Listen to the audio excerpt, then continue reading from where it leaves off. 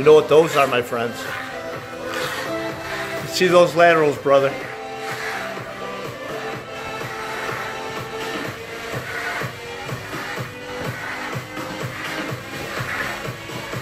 Unreal.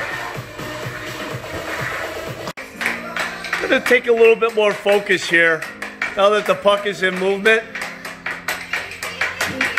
Nothing is like being on the ice and performing a crossover, but this is very, very close. And it targets all the muscles that we need to target for our on-ice execution. This is a drill that Justin and I came up with.